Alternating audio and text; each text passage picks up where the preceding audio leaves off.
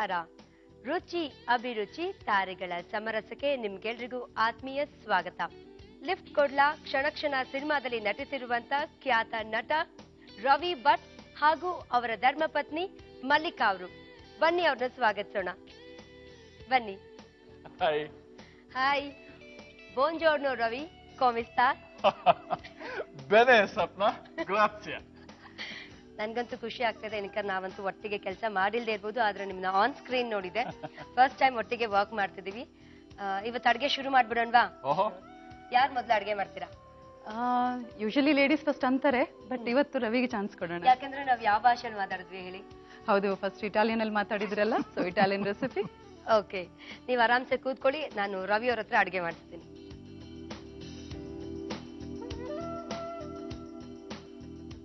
ನಾವಾಗ್ಲೇ Italian ಅಲ್ಲಿ ಮಾತಾಡಿದ್ವಿ, so understood Italian dish ನೀವು ಮಾಡ್ತಿದ್ದೀರಾ ಅಂತ. ಏನ್ ಮಾಡ್ತಿದ್ದೀರಾ? ಇದಕ್ಕೆ ಹೆಸರು, ಒರಿಜಿನಲ್ ಹೆಸರು ಫೆಟ್ಟುಚಿನಿ ಆಲ್ಫ್ರೆಡೋ ಅಂತ. ಫೆಟ್ಟುಚಿನಿ ಆಲ್ಫ್ರೆಡೋ. ಹೌದು, ಓಕೆ. ಫೆಟ್ಟುಚಿನಿ ಆಲ್ಫ್ರೆಡೋ ಅಂತ. ಈ ಪಾಸ್ತಾದಲ್ಲಿ ತುಂಬಾ ವೆರೈಟಿಗಳು ಬರ್ತವೆ. ಒಂದು ಫೆಟುಚಿನಿ ಅಂತ ಬರುತ್ತೆ, ರೋಟಿನಿ ಅಂತ ಬರುತ್ತೆ, ಇನ್ನು ಬೇರೆ ಬೇರೆ ರೀತಿಯ ಪಾಸ್ತಾಗಳಿದಾವೆ. ನಾವಿವತ್ತು ತಗೊಂಡ್ ಬಂದಿರೋದು ಫೆಟುಚಿನಿ ಅಲ್ಲ, ಅದಕ್ಕೆ ಫ್ಯೂಸಿಲಿ ಅಂತ ಹೇಳ್ತಾರೆ. ಫ್ಯೂಸಿಲಿ. ಈ ಪಾಸ್ತಾ ಏನ್ ಮಾಡೋದಂದ್ರೆ, ಬರೀ ಪಾಸ್ತಾ ನಾವು ಇಂಡಿಯನ್ ಸ್ಟೈಲ್ ಅಲ್ಲಿ ಮಸಾಲೆಗಳು ಹಾಕಿ ಮಾಡುವಂತಹ ವಿಷಯ ಅಲ್ಲ. ನಾರ್ಮಲಿ ಅದ್ರಲ್ಲಿ ಖಾರ ಇರೋಲ್ಲ, ಯಾಕಂದ್ರೆ ಪಾಶ್ಚಾತ್ಯ ಜನಗಳು ಖಾರ ಜಾಸ್ತಿ ತಿನ್ನಲ್ಲ. ಎಸ್ಪೆಷಲಿ ಇಟಾಲಿಯನ್ ಐಟಮ್ಸ್ ಅಲ್ಲಿ ಪಾಸ್ತಾದಲ್ಲಿ ತಿನ್ನೋದಕ್ಕೆ ಇಷ್ಟಪಡೋದಿಲ್ಲ. ಸಪ್ನಾ, ರವಿ ಆಯ್ಕೆ ಮಾಡಿದಾನೆ ಅಂದ್ರೆ ಖಂಡಿತ ಅದರಲ್ಲಿ ಖಾರ ಇರಲ್ಲ, ಅವ್ನ್ ಖಾರ ತಿನ್ನೋದೇ ಇಲ್ಲ. ಓಹೋ, ಇಲ್ಲಿದೆ ಸೀಕ್ರೆಟ್, ಯಾಕೆ ನೀವು ಇಟಾಲಿಯನ್ ಡಿಶ್ ತಗೊಂಡ್ರಿ ಅಂತ. ನಾನ್ ಬಹಳ ಸಪ್ಪೆ, ಅವಳು ಬಹಳ ಖಾರ ಅಂತ. ಓಕೆ, ಏನೇನ್ ಸಾಮಗ್ರಿಗಳು ಬೇಕಂತ ನಂಗೆ ಹೇಳ್ಬಿಡಿ, ನನಗೆ ತಡ್ಕೊಳಕ್ ಆಗ್ತಿಲ್ಲ, curiosity. Pasta, cheese, fresh cream ಬೇಕು, ಬೇಸಿಲ್, ಉಪ್ಪು, ವಾಲ್ನಟ್, ಪೆಪ್ಪರ್, ಬೆಣ್ಣೆ, ಕಳ್ಳೆಕಾಯಿ, ಆರಿಗ್ಯಾನೋ ಅಂತ ಸಿಗುತ್ತೆ. ಇದು ಆಲಿವ್ ಆಯಿಲ್. ಮೊದಲು ಪಾತ್ರೆ ಇಟ್ಕೊಂಡ್ವಿ, ಈಗ ನೀರ್ ಹಾಕ್ತಿದ್ದೀರಾ? ಫಸ್ಟ್ ಪಾಸ್ತಾ ಬೇಯಿಸ್ಕೋಬೇಕು. ಅದು ಒಂದು 15 ನಿಮಿಷ ಬೇಯಬೇಕು. ನೀವು ಹೀಗೆ ತಿನ್ನಕ್ಕಾಗಲ್ಲ, ಹಲ್ಲುದ್ರೋಗುತ್ತೆ. ನೀರಲ್ಲಿ ಅದು ಬೇಯ್ತಾ ಇರ್ಲಿ, ಅಷ್ಟರಲ್ಲಿ ನಾವು ಮಿಕ್ಸಿನಲ್ಲಿ ಪೌಡ್ರನ್ನ ರೆಡಿ ಮಾಡ್ಕೊಳ್ಳೋಣ. ಇನ್ನೂ ಸ್ವಲ್ಪ ನೀರ್ ಬೇಕಾಗ್ಬೋದು.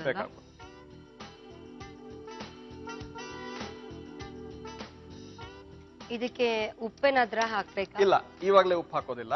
ಆಮೇಲೆ ಅದು ಬೆಂದು ಆ ನೀರು ತೆಗಿತೀವಲ್ಲ, ಆಮೇಲೆ ಉಪ್ಪು ಹಾಕೋದು. ನಾನ್ ಮಾಡ್ತಿರೋದ ನೀವ್ ಮಾಡ್ತಿರೋದ? ನಂಗೊಂದು ಡೌಟ್. ಸಂಶಯ, ನಾನು ಹೇಳ್ತೀನಿ. 2 ಸ್ಟೆಪ್ ಮುಂದೆ ಹೋದ್ಮೇಲೆ ಯಾರು ಬಾಸ್ ಅಂತ ಹೇಳ್ತೀನಿ. ಅದ್ರ ಕೆಲಸ ಆಗ್ತಿದೆ, ಮುಂದಿನ ಕೆಲಸ ಏನ್ ಮಾಡೋಣ? ಅದ್ರ ಸ್ವಲ್ಪ ಇತಿಹಾಸ ತಿಳ್ಕೊಳ್ಳೋಣ.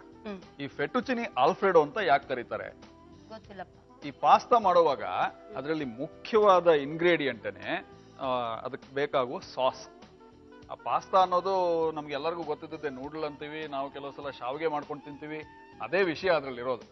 ಓಕೆ, ಅದಕ್ಕೆ ಬೇಕಾಗುವಂತಹ ಸಾಸ್ ಬಹಳ ವಿಶೇಷ. ಈ ಸಾಸ್ನ ತಯಾರು ಮಾಡಿದನು ಒಬ್ಬ ಹೋಟೆಲಿಯರ್, ಅವನ ಹೆಸರು ಆಲ್ಫ್ರೆಡೋ ಅಂತ. ಈ ಆಲ್ಫ್ರೆಡೋ ಅನ್ನೋ ಹೋಟೆಲಿಯರ್ ಏನ್ ತಯಾರು ಮಾಡ್ದ, ಅವನ ಸ್ಪೆಷಲ್ ರೆಸಿಪಿಯಲ್ಲಿ ತಯಾರು ಮಾಡಿದಂತಹ ಸಾಸ್ ಇದಕ್ಕೆ ಹಾಕ್ತಾ ಇದ್ವಿ. ಅದಕ್ಕೆ ಫೆಟ್ಟುಚಿನಿ ಆಲ್ಫ್ರೆಡೋ ಅಂತ ಹೆಸರು. ಅದನ್ನ ಹೇಗ್ ಮಾಡೋದು? ಮಿಕ್ಸಿನಲ್ಲಿ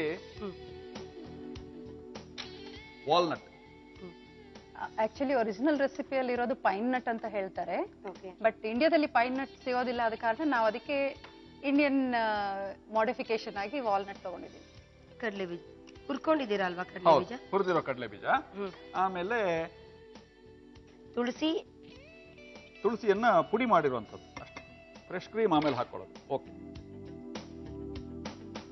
ಮುಚ್ಚಳ ಹಾಕದೆ ತಿರುಗಿಸ್ಬೋದಾ? ನೋಡಿ, ಟ್ರೈ ಮಾಡಿ ನೋಡಿ. ನಾನಂತೂ ಹತ್ರ ನಿಂತ್ಕೊಳ್ಳಲ್ಲ, ಓಡೋಟೋಗ್ತೀನಿ.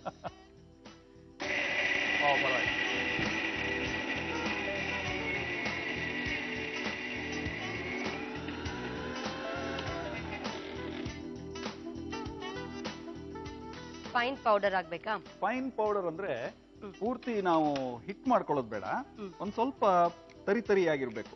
ಯಾಕಂದ್ರೆ ಅದು ಬಾಯಿಗೆ ಕುಟುಂಬ ಅಂತ ಸ್ವಲ್ಪ ಸಿಗ್ಬೇಕು, ಆತರ. ಸೊ ಇವಾಗ ಈ ಪೇಸ್ಟ್, ಈ ಪೌಡರ್ ರೆಡಿ ಆಗಿದೆ. ಸ್ವಲ್ಪ ಸೆಮಿ ಪೇಸ್ಟ್ ಆಗ್ಬೇಕದು, ಪರವಾಗಿಲ್ಲ, ಇದು ಸರಿಯಾಗಿದೆ. ನೆಕ್ಸ್ಟ್ ಈ ಪಾಸ್ತಾ ರೆಡಿ ಆಗಿರುತ್ತೆ ಅಷ್ಟರಲ್ಲಿ ಅದನ್ನ ಸಾಸ್ ಮಾಡ್ಕೊಳ್ಳೋದಕ್ಕೆ ತಯಾರು ಮಾಡ್ಕೊಳ್ಳೋಣ, ಆಮೇಲೆ ಡ್ರೈನ್ ಮಾಡೋಣ. ಈಗ ಏನ್ ಮಾಡೋಣ? ಇದು ಸೈಡಿಗೆ ಇಟ್ಟಿರಲ್ಲ. ಓ ಎಸ್. ಇದರಲ್ಲಿ first fresh cream. Fresh cream. S, thank you. ಹಾಲಿನ ಕೆನೆ. ಹಾಲಿನ ಕೆನೆ. ಇದು ಫ್ರೆಶ್ ಕ್ರೀಮ್ ಅಂಗಡಿಯಲ್ಲಿ ಸಿಗುತ್ತೆ, ಡೈರೆಕ್ಟ್ ಆಗಿ ಅದನ್ನೇ ತಗೊಂಡು ಹಾಕ್ಬಿಡ್ಬೋದು. ಆಮೇಲೆ ಪೆಪ್ಪರ್, ಮೆಣಸು. ಇದಕ್ಕೆ ಮೆಣಸಿನ ಪುಡಿ ಬೇಡ, ಅಂದ್ರೆ ಕುಟ್ಟಿ ಹಾಕ್ಬೋದು. ಇದಿಲ್ಲ ಅಂದ್ರೆ, ಈ ಇನ್ಸ್ಟ್ರೂಮೆಂಟ್ ಇಲ್ಲ ಅಂದ್ರೆ ಮನೆಯಲ್ಲಿ ಕುಟ್ಟು ಬಿಟ್ಟು ಹಾಕ್ಬೋದಲ್ವಾ? ಧಾರಾಳ. ಒಟ್ಟಾರೆ ನಿಮಗೆ ಫ್ರೆಶ್ ಆಗಿರೋ ಕಾಳು ಮೆಣಸನ್ನ ಪುಡಿ ಮಾಡಿ ಹಾಕುವಂಥದ್ದು ಮುಖ್ಯ. ಓಕೆ, ಹಾಕೋದು. ಆಮೇಲೆ ಚೀಸ್. ಇದು ಚೂರು ಬಿಸಿ ಆಗ್ಲಿ. ಎಸ್, ಬೇಗ ಕರಗತ್ತೆ. ಹೌದು. ಮನೇಲೂ ಹೀಗೆ ಅಡ್ಗೆ ಮಾಡುವಾಗ ತುಂಬಾ ಮಾತಾಡ್ತಿರ್ತಾರ?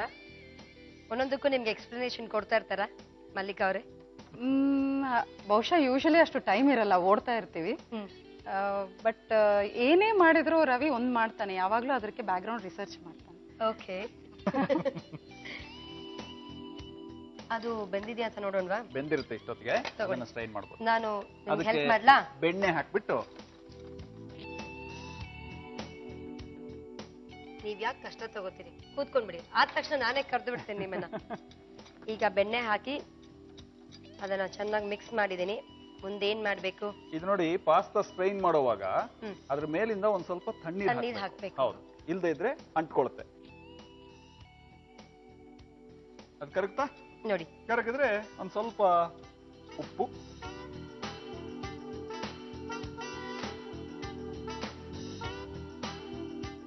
ಇದಾಗಿದೆ ಅಲ್ವಾ? ಓ ಎಸ್, ಅದು ರೆಡಿ. ಪಾಸ್ತಾ ಹಾಕೋಣ. ಹಾಗೆ ಸ್ಟರ್ ಮಾಡಿ ಪ್ಲೀಸ್. ಇದ್ರ ಮೇಲೆ ಆರೆಗ್ಯಾನೋ.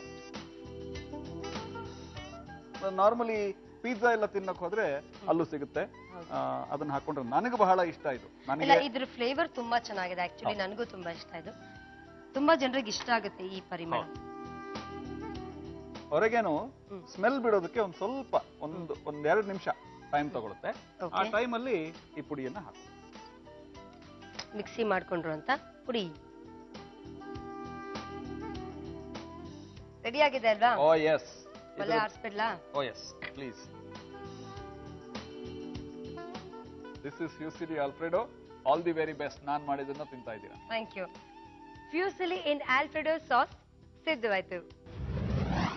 ಫ್ಯೂಸಿಲಿ ಇನ್ ಆಲ್ಫ್ರೆಡೋ ಸಾಸ್ ಬೇಕಾಗುವ ಸಾಮಗ್ರಿಗಳು: pasta, cheese, fresh cream, basil, ಉಪ್ಪು, ವಾಲ್ನಟ್ಸ್, ಪೆಪ್ಪರ್, ಬೆಣ್ಣೆ, ಕಡಲೆ ಬೀಜ, ಒರಿಗಾನೋ ಮತ್ತು ಆಲಿವ್ ಆಯಿಲ್.